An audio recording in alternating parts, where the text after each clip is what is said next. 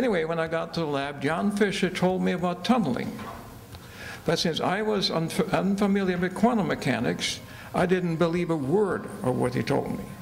Nothing, you know, but I got a job and I had to be polite to this person, and you know, you can't. So anyway, this is what he told me. And here's the guy there throwing a tennis ball against a wall or a fence or something. And you well know that a tennis ball will bounce back.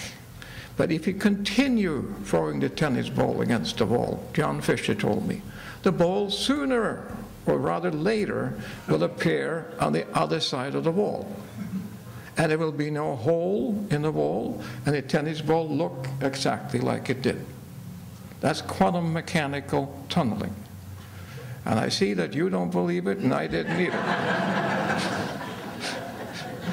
So, but the point is that if you take a very small ball, and the smallest balls we know about are electrons.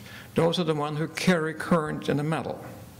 And therefore, if I take two metals and put them close together, but without touching, there is a finite chance that these balls can go from one metal to the other without ever being in between.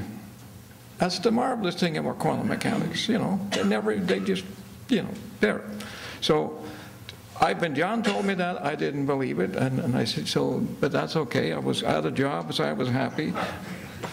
And then, when we did that, then you have to find out some way of separating the two metal pieces. You can't be a centimeter apart, they have to be a few atom distance apart.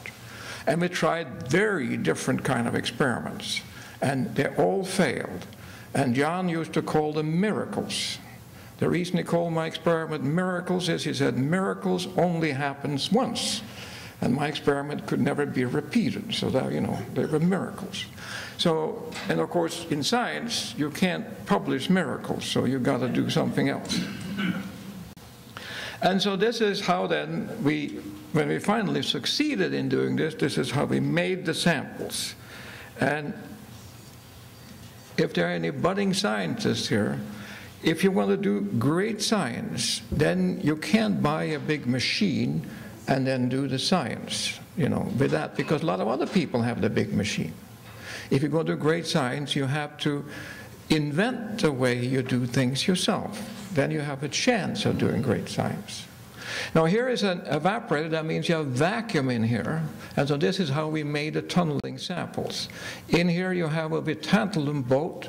You pass a current in here, and you heat up that tantalum boat, and the current goes out there. So now this gets hot. In that tantalum boat, you have a pellet, you have a little bit of aluminum. And aluminum will melt. And when aluminum melts, then you start evaporating, and it will condense on the microscope we have up here. So this is just like if you heat up water, water will, of course, water is for heat up ice, say, ice would melt, you get water, you heat it more, it will evaporate. And if you look under the lid when you boil something, you see there's water there. It condenses. And this is exactly the same as aluminum condenses up here. And so then what we had then is a strip of aluminum along a glass slide. Then we wait for a little while out in air, and the aluminum will oxidize. That means you get a thin layer of insulating on here, and then you put it back in evaporate cross strips. So what you have made now is this circuit here. You have two pieces of aluminum separated by an aluminum oxide. If you hook it up to a battery, you expect the current to flow and stop here and charge up this thing.